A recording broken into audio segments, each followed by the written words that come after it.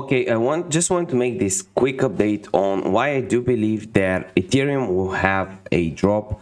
Not a big one, but some correction within the next few minutes. This video, no financial advice. I'm ready to do the internet on the internet. If you want to trade like me with the highest leverage, lowest fees, use my link in the description down below to get a bonus for Binance. Ethereum is gonna drop today. This is my prediction. Trader T is one of the biggest traders on Binance that you can follow on the leaderboard. He's starting to short some currencies. He's up, just an example, he's up 264 grand or 361% on the day, and he's one of the traders that started opening shorts. And the profitable traders on the leaderboards are profitable because they bought the dip.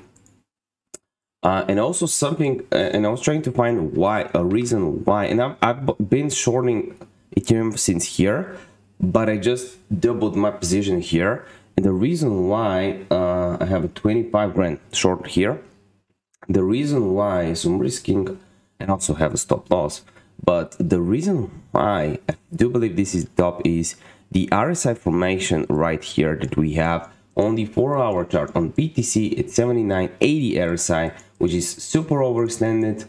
There's not one. Every single time this happens, we have some type of correction, even before a pump. Yes, Bitcoin and Ethereum can pop a lot, but this is not the time to long it right now.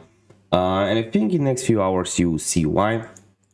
So just want to make a quick video and update on that. If it helped you out, like, subscribe. I want to see you next one.